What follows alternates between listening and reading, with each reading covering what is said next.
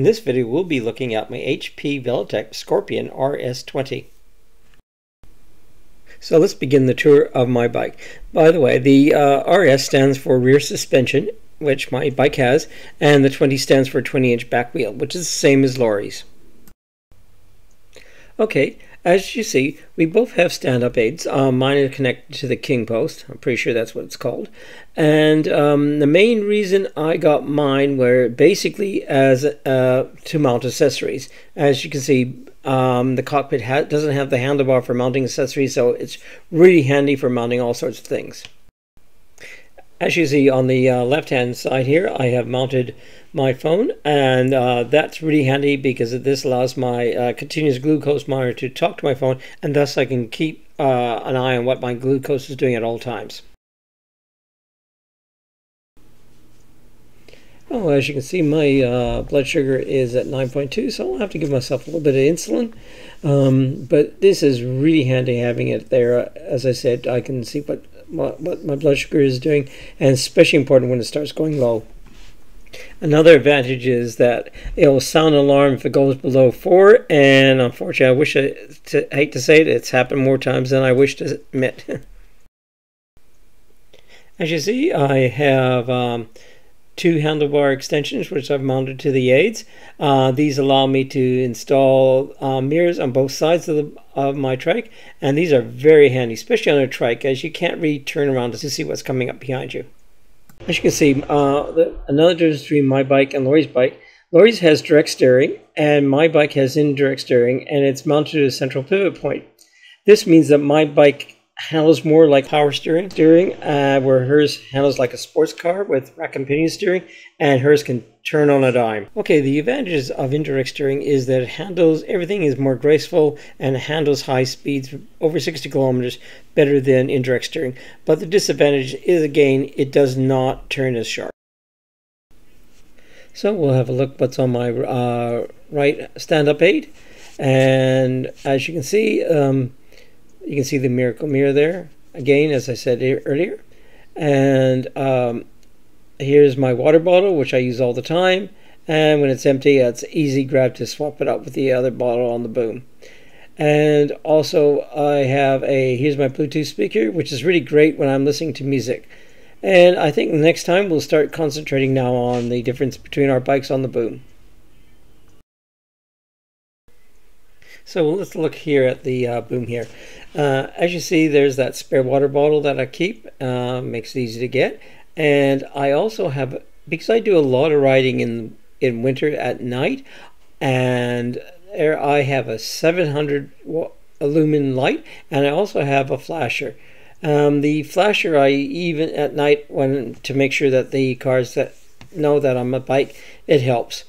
And during summer when it's crap, not so great, I usually at dusk or when it's overcast, I'll have the flasher on. Now I have two sets of pedals. In summer they're both Shimano pedals, and in this set is my summer pedals, and they have clip-ons on this side, and on the other side here they have a good set of mountain which allows me to wear sandals in summer.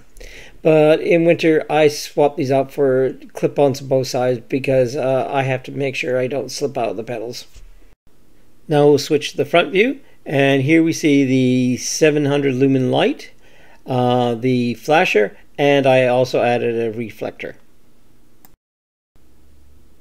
So we'll now look at the left side of my trike, and the main part of focus here is my medical bag, which has all my critical medical information on there, and inside are my medical supplies.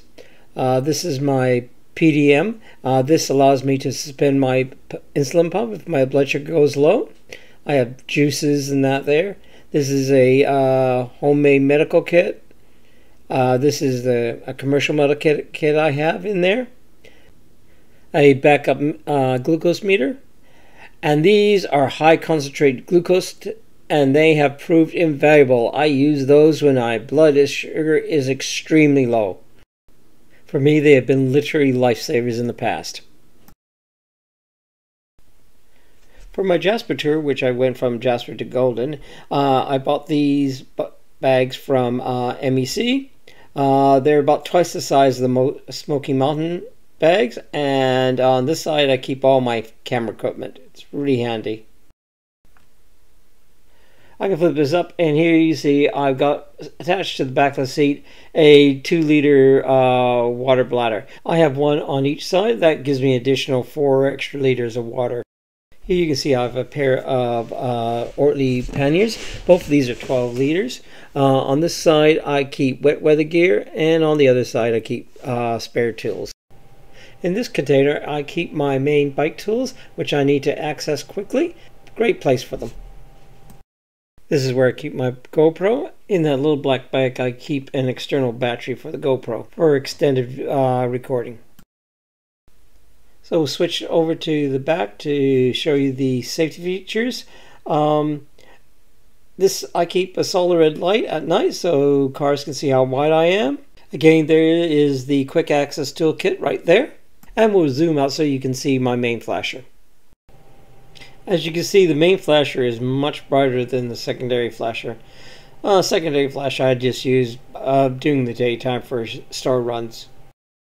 This is the right side of my trike, and the only change here is that I have an Ortley pannier, which I actually use as a glove box, and I like these over my Arkells.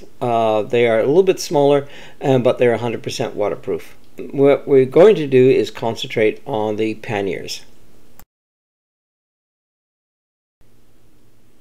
As you see, I've have 2 rings on both sides of the panniers, so one set on each panniers. And in the back pocket of my seat, I carry cargo nets. There you see, and they have plastic hooks which attach to the rings, and this allows me to carry very large objects on top of the panniers. It's amazing how often I've ended up using these.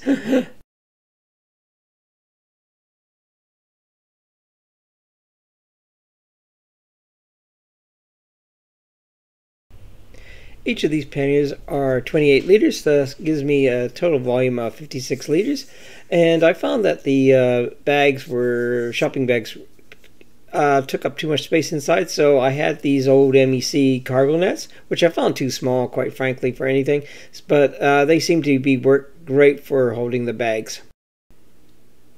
I built these panniers from basically their plastic bins I got from Canadian Tire, and I had some Arkell